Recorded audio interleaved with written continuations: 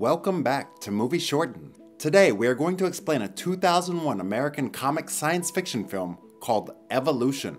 Be aware, there are spoilers. The story takes place in a small town by the desert in Arizona, USA. At the beginning of the movie, a meteor falls to the Earth from space. Meanwhile, Wayne, a young firefighter, drives his car to an abandoned house in the desert carrying a doll in the middle of the night.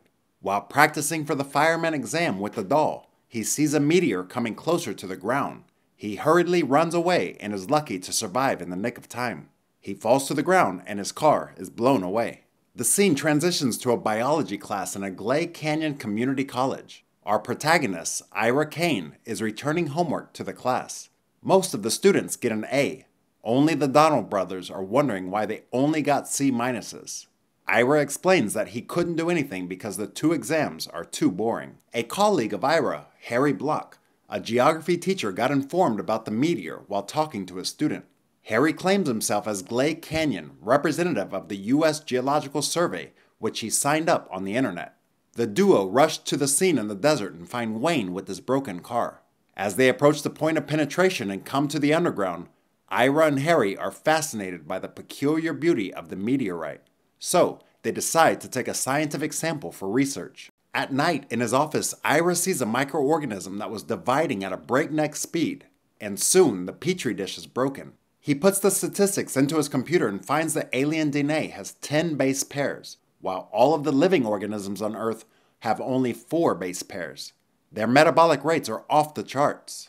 That's incredible. The next day, Ira shows Harry the discovery. At this time, the cells have grown into a more complex organism. In other words, they evolve into multicellular organisms. It only takes them a few hours to evolve, while on Earth it takes 200 million years. Harry gets excited about the discovery and even expects a Nobel Prize. Back to Wayne, the poor guy falls asleep during his fireman exam and gets rejected. 18 hours after the collision, Ira and Harry lead their students for a field trip. When they step down to the point of penetration, there are plenty of rudiment plants and dense smoke on the ground. The stench emanates from the methane and sulfur gas, which makes this place smell disgusting. It seems like they are converting the atmosphere here. They also discover millions of flatworms crawling on the ground, hiding under dense smoke. More specifically, the worm dies after being exposed to the normal atmosphere. Oxygen might have killed it, they assume. The group leaves the scene, not forgetting to take some samples of the flatworms. By the time they reach the school, the worms have multiplied exponentially. Kane and Harry decide to keep it a secret and study them further later.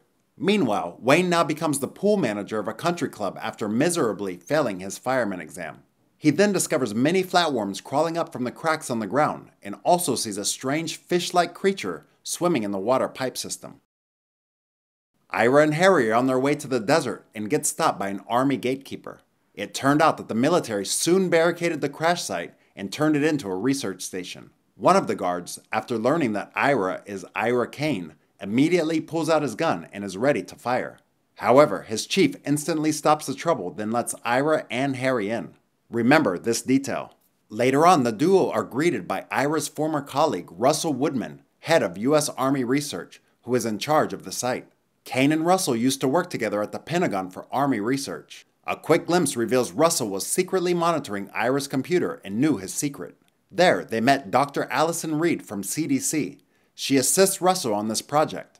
Russell appreciates the discovery of Ira and Harry, but later he wants to keep them in the loop and take control of the whole site. Ira and Harry, however, consider that to be unfair as they were the first to discover the meteor. They decide to sue Russell for abuse of power over taking control of the site. Unfortunately, Ira is deposed for having a bad history of experimental anthrax vaccines that he made at USAM RIID from 1994 to 1997, known as Kane's Madness. It caused 150,000 soldiers to develop horrible side effects, such as memory loss and severe diarrhea. After their defeat in court, Ira and Harry return to the office, only to find out that all the results and samples have been stolen. They plan to sneak into the base camp at night to take them back. Upon getting inside, they are overwhelmed by the underground alien ecosystem that was just a plain desert 3 weeks ago. Unfortunately, they get caught when trying to snag a creature. Harry is then penetrated by a giant mosquito. Allison and Ira help him out, and it takes him some time to recover. In the meantime, a guest in the country club where Wayne is working is dragged and eaten alive by a dinosaur-like creature in a lake nearby. Back to Ira, he is now explaining his motives, how desperate he was after getting exiled in Arizona. That's why he wants to research this alien meteor and take a chance to get back on his feet. Wayne takes the dead dinosaur-like creature to Ira and Harry because he thought they might be able to help. He found it on the sand while it was choking to death. During this time, Ira meets Allison and convinces her to kill the alien creatures before they spread out. She thinks Ira is overreacting. It's clear that something has sparked between the two of them. Ira, Harry, and Wayne find a suspicious animal attack report while the trio are hanging out. At the scene, 4 housewives were horrified when a seemingly harmless animal had bitten one of their hands. The animal got choked and died shortly thereafter. When the 3 of them arrive, they even discover something more shocking than that. There are dozens of pterosaur-like animals dying on the ground after getting out from a cave. The group learns that these creatures must have evolved from the meteor.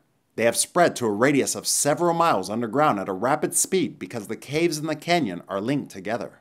At this time, one of the pterosaur-like creatures has evolved way more differently. It is now able to adapt to breathe Earth's atmosphere and become oxygen tolerant.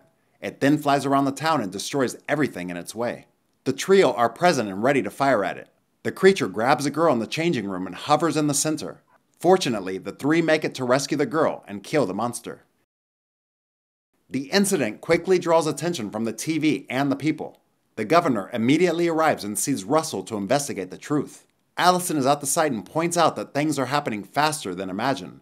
They have to destroy the entire underground alien ecosystem within a radius of a few miles. Otherwise, the aliens will invade the entire United States within 2 months at this speed, and humans are going to go extinct. Ira, Harry, and Wayne appear at the site. After some quarrels with Russell's side, they reach an agreement to evacuate 10,000 citizens and destroy the alien ecosystem growing underground. Russell comes up with the idea to use napalm, but encounters disagreements from Ira. They still don't know how the alien organisms react with fire anyway. Suddenly, they find a group of alien apes smashing the camera and starting to go to the surface to challenge humans. One of the apes catches Wayne, but it gets shot dead on the spot. The governor is terrified and gives Russell all control to fire the aliens. Russell kicks Ira's group out, causing Allison to leave him and join with Ira. The whole town is quickly evacuated, creating a chaotic scene.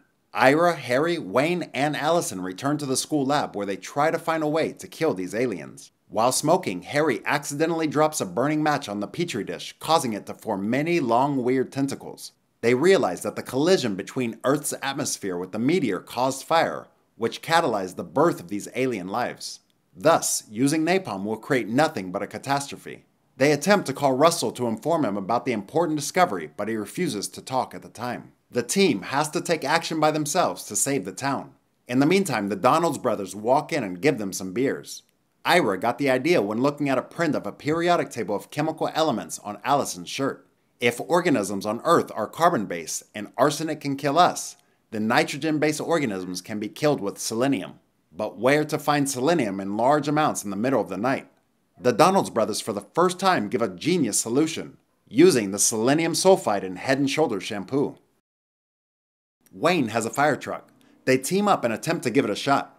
They fill the fire extinguisher with a large amount of shampoo and set out to fight the monster. When reaching the meteor site, they all step down to the cave carrying the pipe, while Wayne stands outside and waits for the signal to pump shampoo into the cave. A group of primates shows up and attacks them.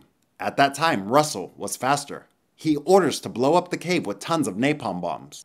The cave is immediately filled with thousands of moving giant tentacles. Ira and the group run off to the ground to escape. The governor, the army, and the people thought that this threat would be eliminated. But worse things happen. The explosion forces an evolutionary response. It creates a giant flatworm that emerges from the ground, like the way they reacted to a match in the lab. All the bombs and bullets of the army don't work well with this. They fall back. Ira's group must act quickly and find a point to attack before the worm duplicates. They manage to get beneath the worm's belly and find a hole to pour all the shampoo inside. The worm greets them with a huge, nasty release gas from its bowels. When the ladder is raised to the hole, Harry successfully inserts the pipe into the hole with Ira's help. Wayne unlatches the bolt and pumps into the worm. It's funny that Harry used to get penetrated by an alien mosquito. Now he is doing the same thing with a giant alien worm. Moments later, the worm staggers and begins to swell. Fortunately, Ira's team manages to escape before the giant worm explodes into multiple pieces and slime sprays all over the desert. Kane's group successfully defeated the monster. They are praised in public. Wayne becomes a fully credentialed firefighter. Harry Kane himself snuck out and gave Allison a dose of Kane madness. Like and subscribe to watch more videos like this. And don't forget to turn on your notifications. That really helps my channel. Thanks for watching.